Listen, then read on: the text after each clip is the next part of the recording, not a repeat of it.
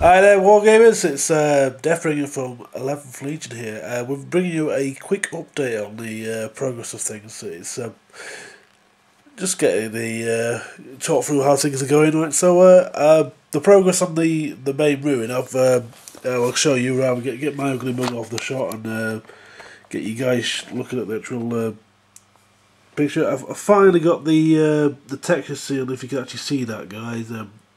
Show that in there. The textures.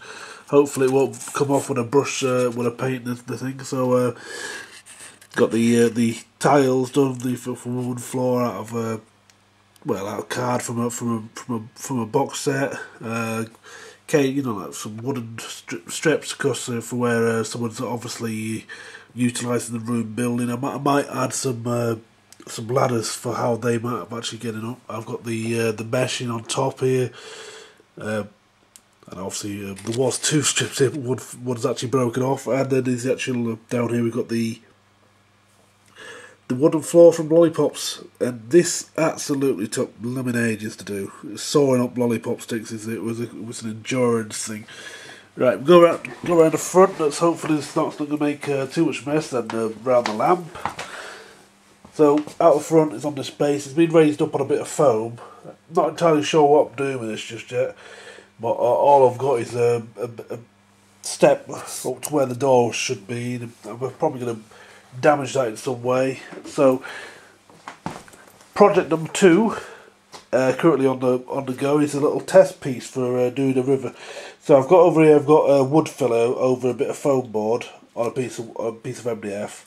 And on this side, I've got wood filler mixed with sand. I'm going to see how that goes. I'm going to use some clear resin for water. Hopefully, that will work quite well, and it will have a tutorial if this works quite well. But the jewel of the little showcase or update video is my X-Wing board. Now. I'm really impressed with this, and oh yeah, that's great. It's not, you can't even see it on the video. Fantastic. Maybe it's the lighting. There we go. A bit of light on the subject, and we got a show with actual board. So this is my fold-out 3x3 X-Wing board.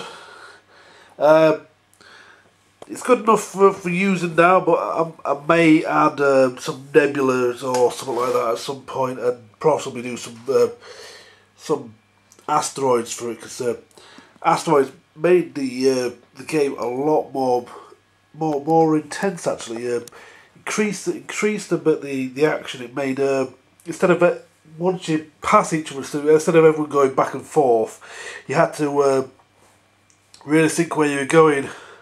And the Trois Costs, when we first game, the two was actually I flew an A-wing, my favourite ship, into an asteroid, thinking, oh, I'll be alright, he's got 2 hit points left, he can only take 1 from the damage. And what to do? I rolled a critical and got 2 damage on the card and blew my aiming up. But later in the game, a TIE also went into an asteroid, but that's nothing unusual. TIEs are like magnetized attracted to asteroids. But anyway, that's a little update. So thanks for watching, guys, and hopefully you'll see more from me soon. And so take care, guys. Deathbringer out.